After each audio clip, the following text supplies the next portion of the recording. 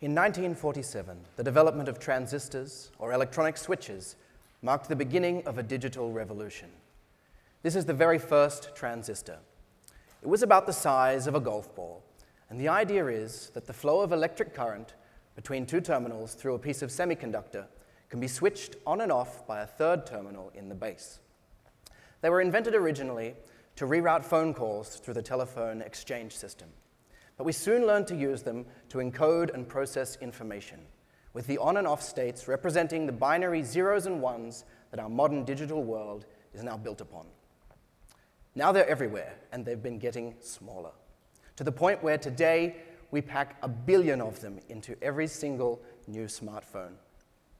My research looks ahead to the extreme limit of miniaturization, down to the scale of individual atoms.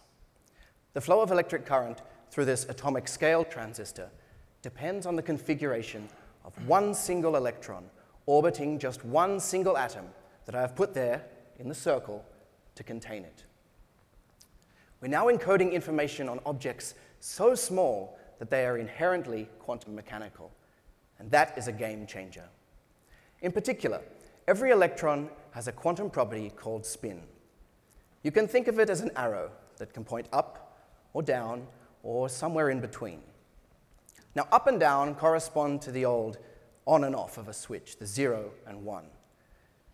But these other directions, left, right, front and back, and everything else in between, they have no equivalent in the transistors that we use today.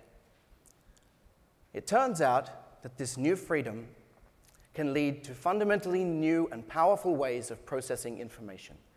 And this is what we call quantum computing. Algorithms that take advantage of these new directions can potentially solve problems that cannot be cracked by even the most powerful supercomputers today, running at full speed for hundreds of years.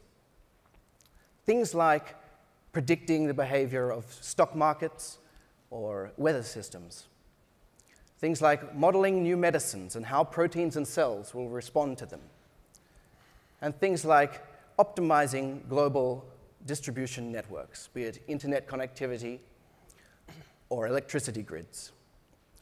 I'm working towards having complete control over the spin orientation of this individual isolated electron bound to that precision-placed atom to point it any direction that I choose, which would make this atomic transistor the first new building block in a new powerful type of quantum computer. Thank you.